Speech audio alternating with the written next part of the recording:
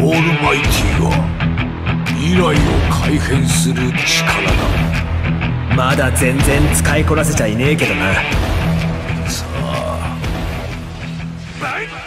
Hey guys, so we've got some news today in the Datamines by Soldex. So basically, those usually happen a little bit before the morning, the banner reset information in the game. So first of all, we have information about the new dialogue text for the 5th anniversary, and unfortunately, not much information right there. It's just going to be Con talking about some random stuff, but nothing interesting. Please note that the Asian launch campaign is going to be ending tomorrow, so we should be getting the rewards soon, and we've reached 100%, so we're going to be getting the 5-star tickets as well as the orbs, if I'm not mistaken. The second trailer should also be dropping tomorrow. I expected more from the dialogues, but apparently we're not going to get more. But the important news of this video is this. You're seeing it here finally.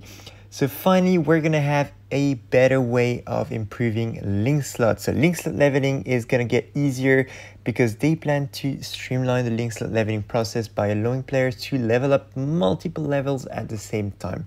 So you're going to be able to insta 10 your units, like not insta 10, but probably like level all the way up to level 10 each of the link slots. So instead of spending like 5 minutes, you're going to be able to do it in super quickly, basically.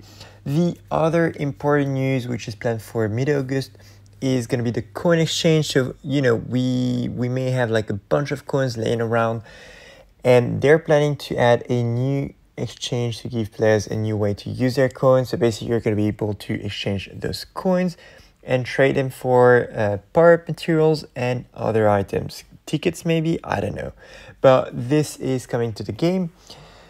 And this is going to be the first time that the coins are going to be useful for something else than any other type of power-up. So that is it in terms of news for the game. As soon as we get more information, we will make sure to let you know. If you're not on Discord just yet, well, you are missing out, because basically we have a new role called news notification roles, and we will let you know as soon as we have news about the games or data mines. So you are going to be the first one to know.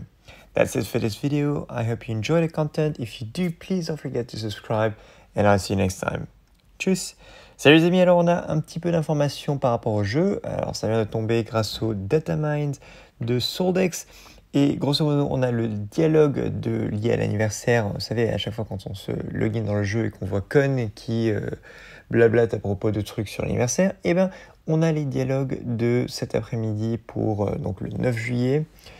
Et en l'occurrence, il y a le fait que il n'y a rien d'intéressant là-dedans, tout simplement. Moi, je m'attendais à ce qu'on ait un petit peu de news croustillante. Eh ben non, rien du tout.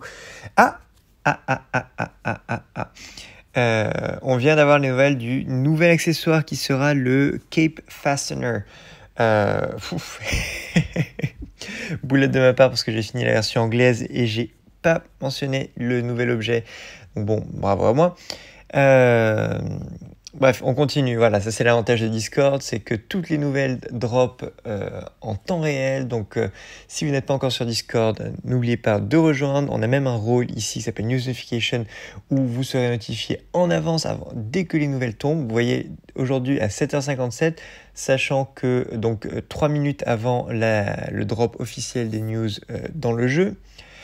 Voilà, donc simplement deux choses importantes. On va avoir le coin exchange, c'est-à-dire qu'on va être en mesure d'échanger des cans contre un certain nombre de matériaux dans le jeu, que ce soit des matériaux pour augmenter la puissance d'un personnage, pour le monter, ou d'autres objets. On ne sait pas encore de quoi il s'agira, ce sera précisé plus tard dans le jeu. Et enfin, le plus important, on va avoir la possibilité de monter les emplacements, les Caralink, les link slots d'un personnage au niveau 10 beaucoup plus facilement, avec potentiellement la possibilité de le faire en un seul clic. So, paf, on a un link slot niveau 10, paf, un deuxième, paf, un troisième, au lieu de passer 10 minutes dessus. Le nouvel accessoire, voilà, comme vous le voyez, qui vient de dropper, merci Anna, c'est le Cape Fastener. Je ne sais pas ça avec quoi la traduction en français, mais en gros, c'est l'équivalent du set de thé pour les Quincy et Stanritter. Et ça va dropper dans le jeu dans la version 10.2 qui, je pense, va tomber demain. Voilà. Donc, s'il vous reste des tickets Bressoul pour invoquer, gardez-les. Voilà, tout simplement. Voilà, c'est tout pour cette vidéo. Si vous n'êtes pas encore souscrit à la chaîne, si vous n'êtes pas encore, si vous n'êtes pas encore abonné à la chaîne, n'oubliez pas de le faire.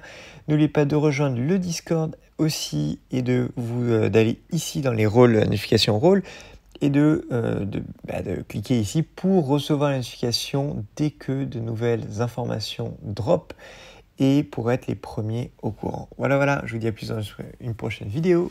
Tchuss!